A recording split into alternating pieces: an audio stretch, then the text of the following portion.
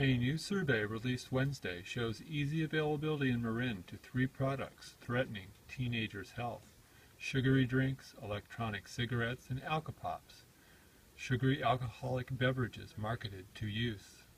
Given the biggest threat to our health now is an epidemic of unhealthy choices, it is important that we make it as easy as possible for people to make the healthy choice, said Dr. Matt Willis, Marin County's public health officer.